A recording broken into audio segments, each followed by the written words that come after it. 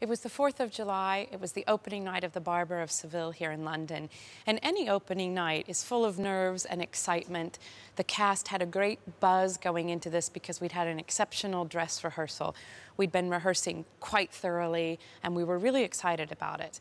The nerves seemed to sort of work themselves out, but they took a giant leap forward during about a third of the way through the show.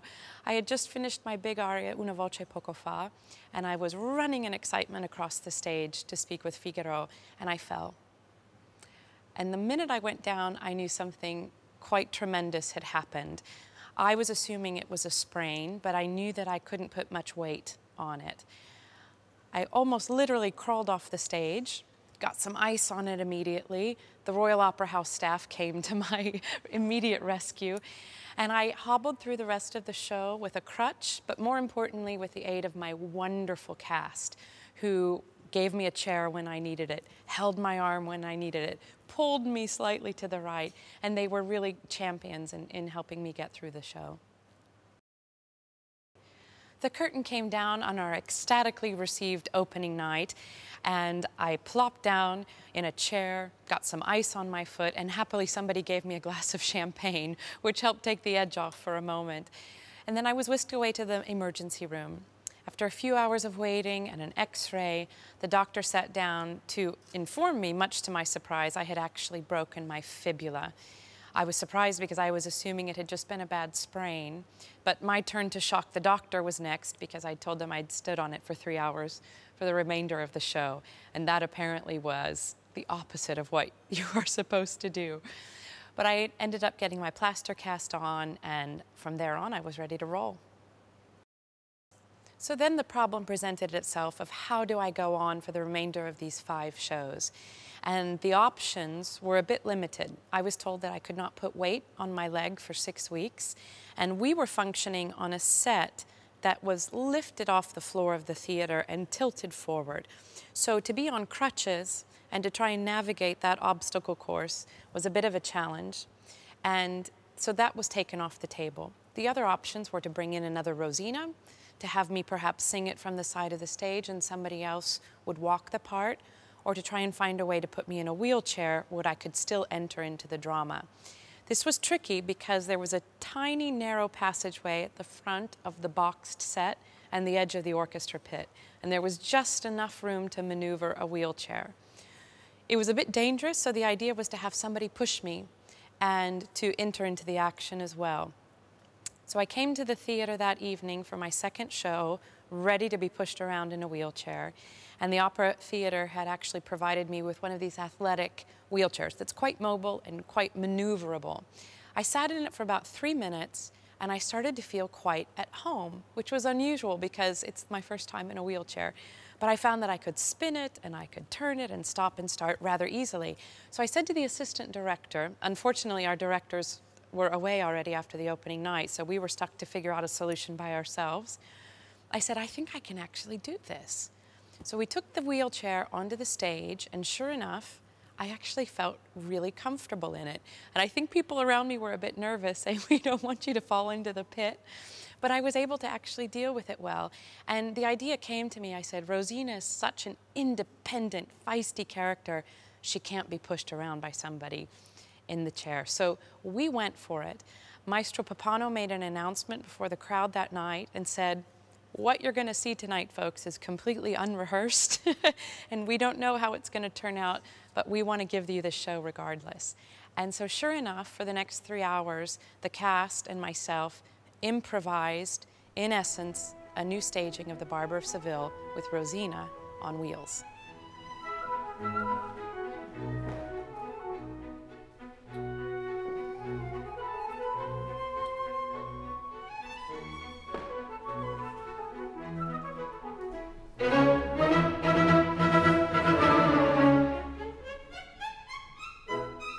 The first act actually flowed pretty well, and we were feeling very good about it. Singers would come down to the edge of the stage to converse with me. I was finding a way to give character to the wheelchair, and we were feeling pretty good about it. At intermission, however, we realized that there were going to be a few problem moments coming up, primarily the storm sequence, where it had been rehearsed that Rosina actually destroys the home and destroys the set herself in her anger and her despair. There was no way for me physically to do that. So actually the idea came up that I would call Berta on, who we had a bit of camaraderie going on throughout the show, and in the feminine unity, she would help me destroy the set. And kudos to her, because she didn't know, she'd never rehearsed this at all, so she hadn't paid attention to the exact musical cues. And so in essence, I was conducting her through the performance. And I think what we ended up with was something quite extraordinary, a real camaraderie between these two women, and in essence, the same drama, the same story that we had rehearsed during the weeks prior was told.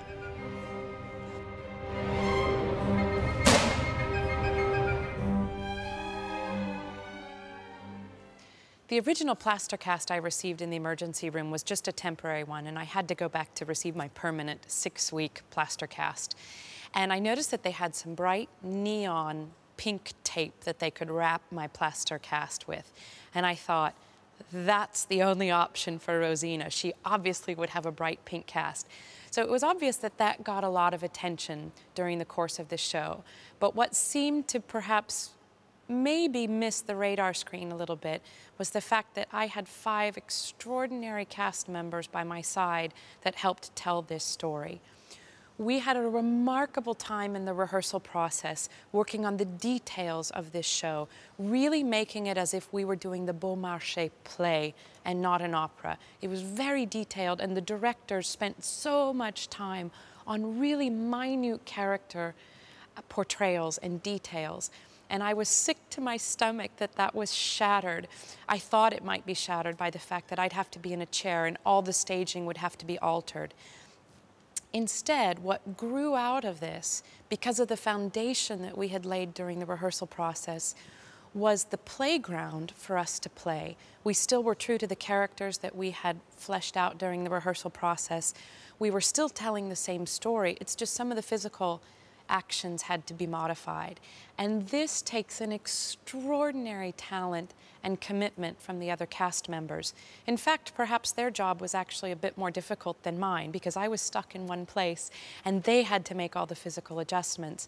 But I'll forever be grateful that they were so talented and wonderful and supportive and generous in the way that they pulled me through these shows. And in fact, we told the story of the Barber of Seville to the public. I'd like to say that this was quite a remarkable experience for me. I've sung Rosina a lot, and I thought I knew everything there was to know about her. And instead, being thrust into the confines of a wheelchair was quite extraordinary, because for the first time, I physically felt her frustration and her confinement. And I really think that I was able to sense this idea of how desperate she was to break free.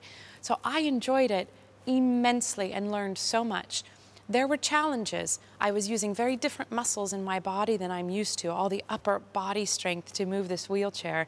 And I had to be very careful to protect my singing apparatus. I had to prop myself up on a few towels, which I don't think you'll see, but they're under there on the wheelchair, so that I could sit as straight as possible and use the height of the wheelchair and the defiance in Rosina to sing.